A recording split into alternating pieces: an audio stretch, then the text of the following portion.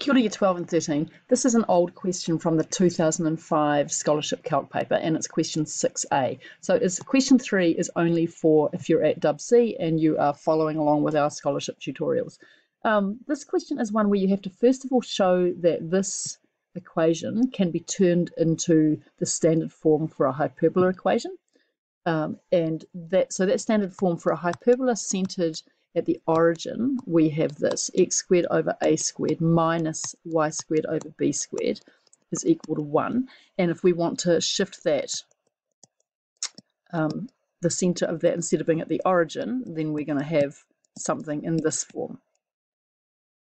Hang on, I just have to turn off ink to shape on OneNote. Y minus m squared over b squared equals 1, then we'd have a hyperbola in this case that was centered at the point km, and it would have asymptotes that went like this, and then the hyperbola would squeeze in here somewhere, right?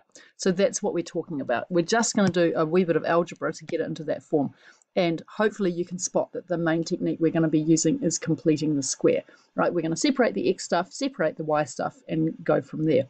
So once we've done that, then we're asked to do something with the tangent to this hyperbola. So that is where you should be thinking implicit differentiation. So if the tangent to the hyperbola at the point PQ is parallel to this straight line, then we have to show that P minus Q is equal to the H from up here. So P and Q are these coordinates.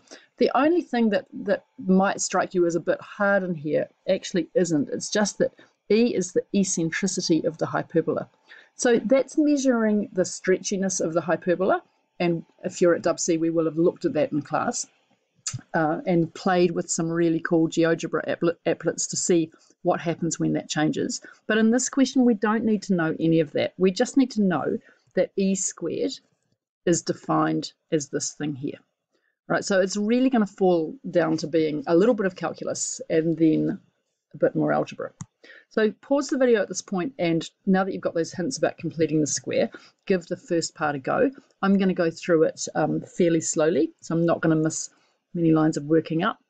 So we'll just start out by writing out what we've got. So 4x squared minus y squared minus 16hx plus 2hy plus 15h squared minus 4a squared is equal to 0. And h and a are both positive constants. The first thing I'm going to want to do is I know that I'm going to want to end up with an x something term here. So I divided everything through by 4. We get x squared minus 1/4 y squared. Now you don't have to do that. Here I've got plus 1/2 hy plus 15. Let's see, here we've got 15h squared, so this should be 15 over 4h squared minus a squared equals 0. Now I'm going to reorder it with my x stuff and my y stuff next to each other. So x squared minus 4hx minus 1/4 y squared plus 1/2 hy plus 15 over 4h squared minus a squared equals 0. The next step is to start completing the square. So I'm doing completing the square on that, and then I'm going to do a completing the square on that. The first one gives me x minus 2h squared, and I've now added in an extra 4h squared, so we're going to take it out straight away. And in here, I've got minus 1/4 times y squared minus 2hy plus, what have we got, 15 over 4 h squared minus a squared equals 0. Going really slowly here on purpose. If this is too slow for you, just skip ahead. I know from feedback that there are heaps of people out here who need me to go at about this pace. So here's x minus 2h squared. Now working with this, we get minus 1/4 into y minus h squared. Now we want to be a bit careful here with the completing the square because we've added in an h squared, but we've times it by -1/4. So this time we've accidentally taken out that, and we have to pop that back in. So we get plus 1/4 h squared. And we've got this sitting here, that needs to come in. So minus 4h squared plus 15 over 4h squared minus a squared. Right, we can clean some of this up because in here we've got 1/4 and 15/4. 16/4 is plus 4h squared. And here we've got minus 4h squared. And that whole thing equals 0. Next up is x minus 2h squared minus 1/4 of y minus h squared equals a squared. So x minus 2h squared over a squared minus y minus h squared over 4a squared is equal to 1. And this is now in hyperbola form.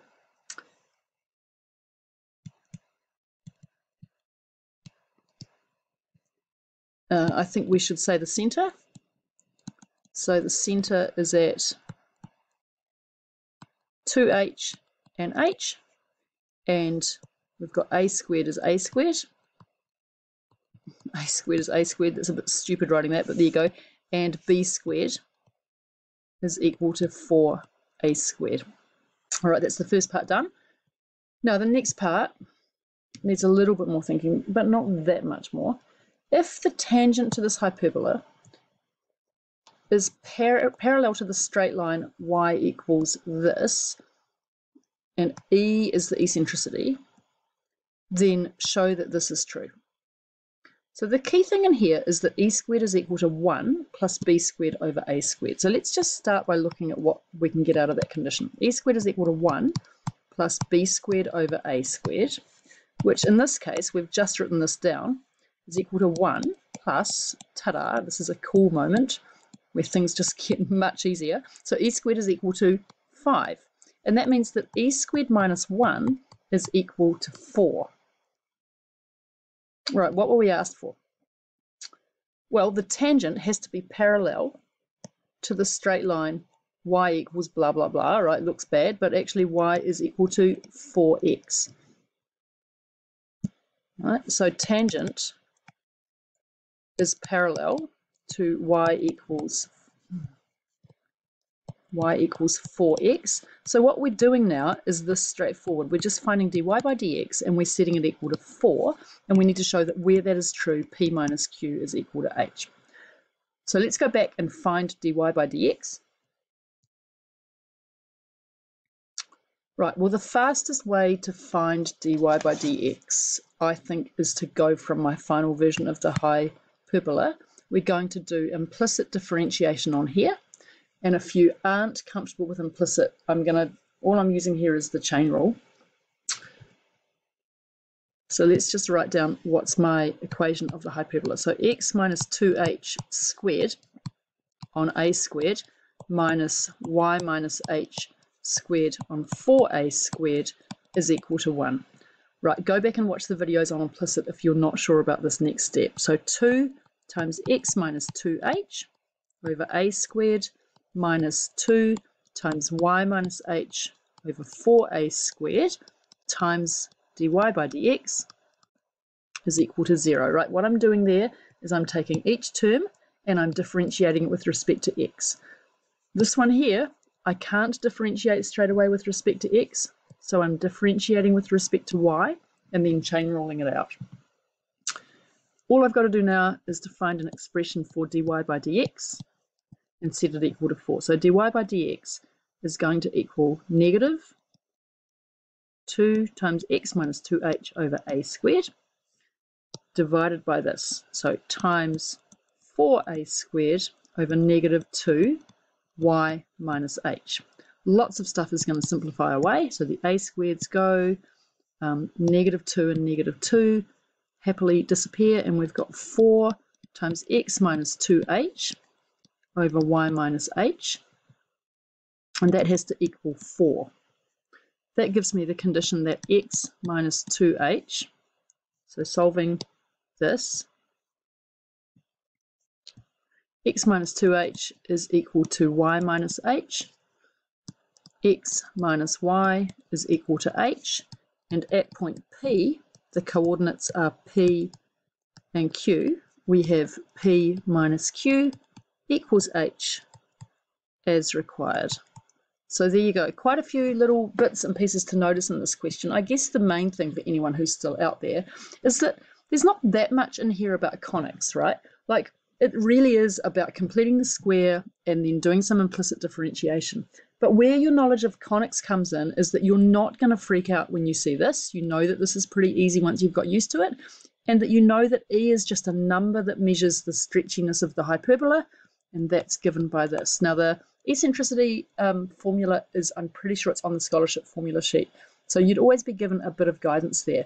If you've never seen conics though, and you suddenly see this thing about the eccentricity and you've got E squared here, I think it's quite easy to think that it's a really, really hard problem, but it's not. But trust me, there are some really, really awful conics questions in some old scholarship papers, and I'm going to try and YouTube those over the next few weeks.